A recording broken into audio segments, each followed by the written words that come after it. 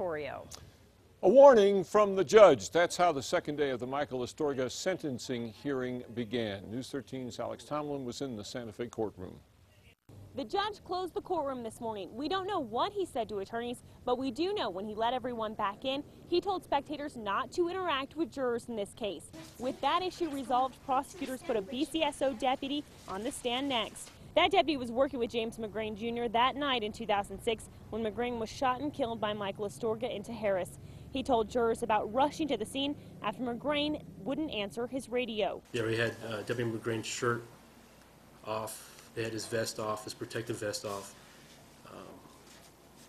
And like I said, they performed CPR on him at that time when I showed up. The deputy said he pulled a defibrillator out of his patrol car and tried to restart McGrain's heart several times, even after the machine indicated the lawman was dead. At that time, I was just trying to do anything I can for my partner who was down. You could still see the pain on the deputy's face recounting that night.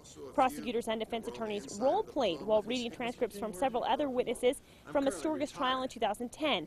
Witnesses the prosecution said are hard to get back here to testify again. An OMI doctor finished testimony today showing the jury graphic autopsy photos of McGrain's wounds. Even though Astorga has already been found guilty of murdering McGrain, prosecutors still have to make their case again to this jury so that they can decide life or death.